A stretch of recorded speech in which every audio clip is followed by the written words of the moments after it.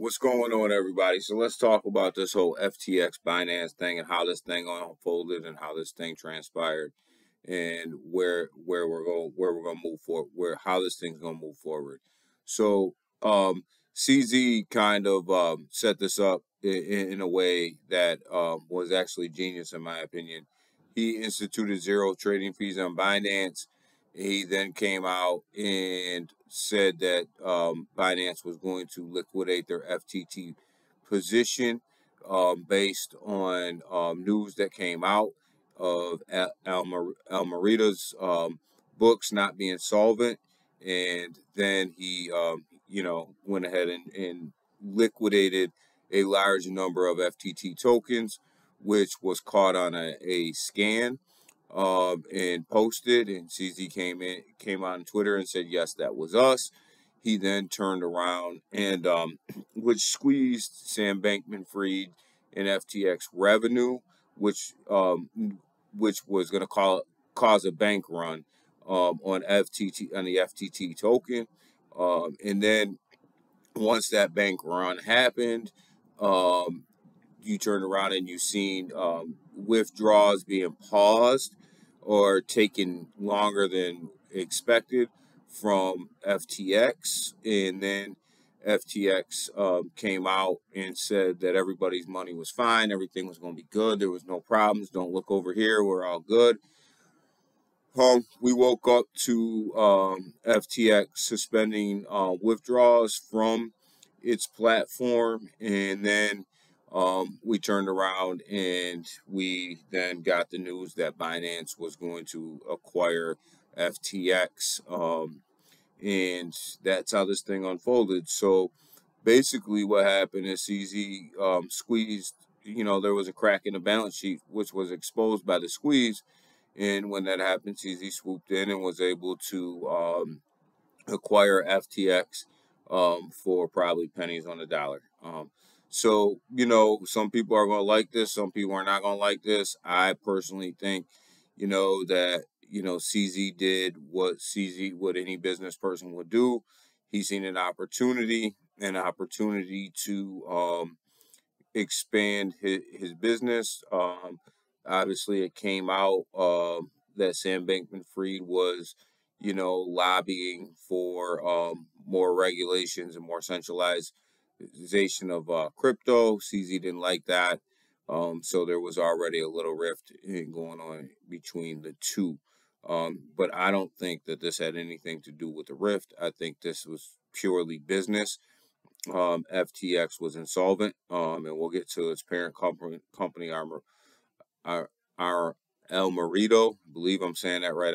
Probably not, but they were holding a large number of FTT tokens, more than what the company was actually worth at one point, which means FTT tokens were minted for them, which made their books insolvent. But one of the other keys was Sam Bankman-Fried, and is the founder of that company, and he also is a large holder in Solana, which was lent to this company as well.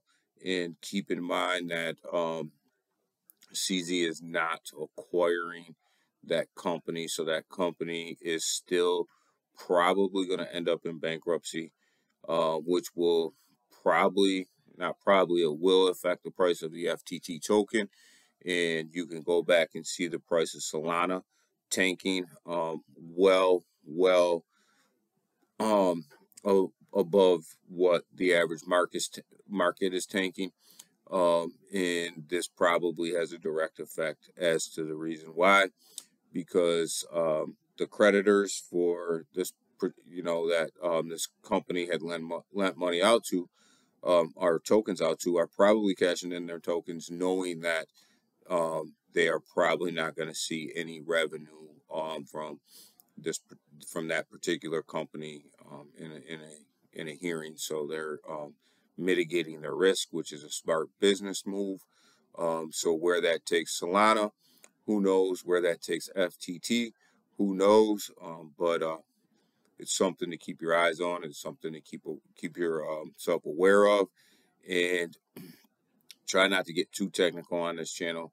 about everything that's going on, because there's a lot of technicalities and a lot of things that go on behind these business acquisitions. But and also CZ and Binance did not acquire FTX US. As you guys know, FTX US and Binance US are basically two separate companies. To keep it simple and break it down into them simple terms, are basically two separate companies operating under the umbrella of the main company. But so FTX US is still under Sam Bankman-Fried, and CZ did not acquire FTX US. This does leave the whole Voyager situation up in the air, and we haven't really heard too much on that. We know that FTX acquired Voyager. We do not know what that means for the Voyager acquisition. Does CZ now own Voyager as well? I believe he does, but we will see. I believe that when you buy a company, you buy all your assets unless it's laid out differently. So we'll see how they laid that out. And maybe CZ now is the owner of FTX and Voyager. We shall see. That's usually how these things go. FTX acquired the assets of Voyager, and Binance acquired the assets of FTX. So, CZ more than likely at this point, CZ more than likely, if he does his due diligence and decides to go through with the um, acquisition of FTX, will more than likely own Voyager as well. And let me preface that by saying, when CZ does his due diligence and research, as CZ tweeted out, Binance will go in, they'll do their due diligence, they'll see if this is an acquisition they want to make. And if it is, they'll make it. The key is, what happens if they don't? And somebody I talked to a lot about crypto asked me this question on a DM in chat. What if CZ goes in and says, this this just isn't the right move for us, or we can't. This is so bad we can't save it. What happens to FTX then? Because now they've been exposed. Now everybody knows that there's holes all over their balance sheet. Everybody knows that now that one of the companies that they're connected with is over leveraged. Everybody is losing confidence in FTX. So what happens to FTX if CZ does not acquire them? That's going to be an interesting thing to unfold as well. So there's a lot of questions here. There's a lot of things that still have to be sorted out. There's a lot of what ifs. But what we do know is right now, Binance is looking to do their due diligence and possibly acquire FTX basically on a liquidation sale. So this is huge. Sam Bankman-Fried decided. I'll just give it to you guys straight on how I feel. He tried to play with some of the big dogs in crypto, and he lost. And he didn't. He thought maybe he was a little bit bigger than what he was. He over leveraged himself. There was holes in the balance sheet. The holes in the balance sheet were exposed.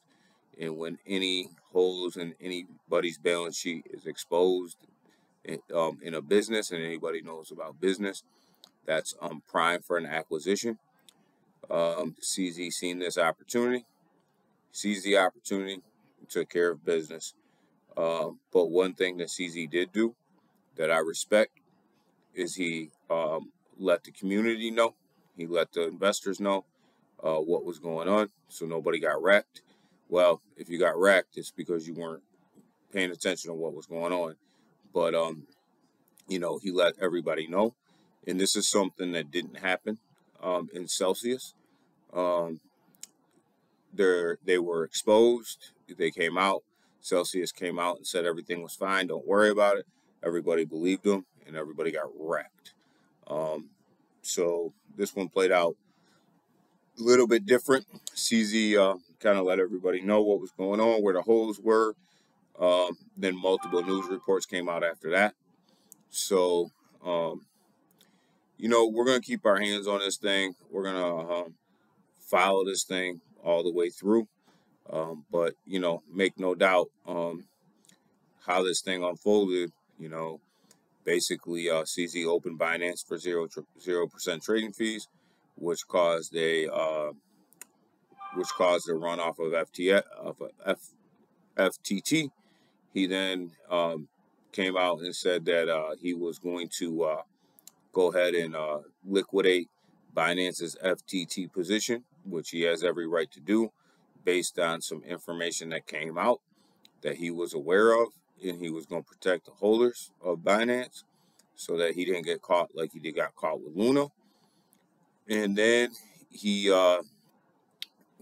made a sale of FTT, a pretty big sale, which caught everybody's attention. He told everybody, yes, that was Binance that made the sale, and that triggered a bank runoff. Withdrawals were moving slow from FTX, probably from liquidity issues, so or network over usage issues. So they were moving them slow, and then they turned around and cut withdrawals off. CZ came in. He said he was going to make everybody whole. Withdrawals started again, and then the news came out that Binance was going to acquire FTX, and they were going to do their due diligence to see if this was a company that they wanted to acquire, but a preliminary deal was in place. What that preliminary deal entitles, we may find out. We may never find out what CZ paid for, or will pay for, or has a possibility of paying for FTX. I'm assuming that it's probably nowhere where everybody thinks it's valued at, based on the holes that were in the balance sheet.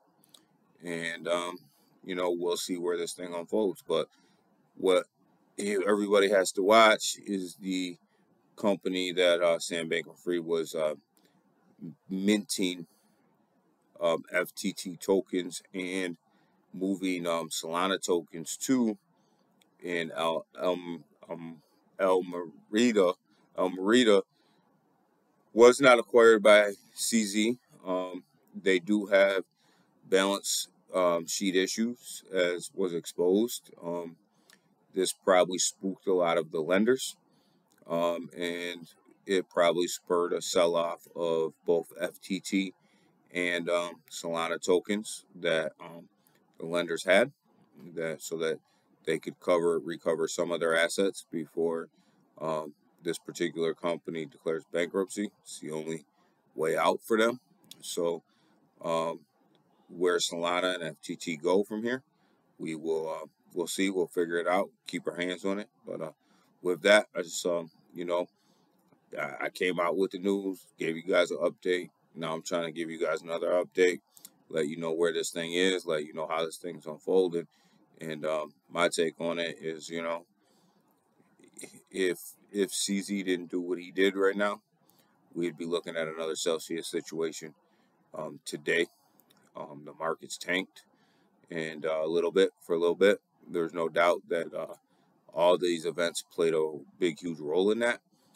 Starting to recover a little bit, but there's no doubt that these events played a role in that. And it is what it is. And let's hope we're not looking at another Celsius situation for all the people that have assets on FTX that haven't withdrawn them yet. And goes back to the thing I've been saying since I've started making these FTX videos is not your keys, not your crypto. And sometimes these are the situations that happen with these exchanges. And, the reason why FTX US is not affected by what happened is because everything's back to one for one on FTX exchange. So they were completely unaffected by this particular situation, and you can take that for what it's worth. But you know, it, we're gonna keep this thing rolling. We're gonna keep you guys updated, and like this channel, subscribe to this channel, and share this out, and we'll keep our hands around it. And I'll tell you what I know, and I'll give you my thoughts about what I know, and we'll keep everybody updated. Have a great night.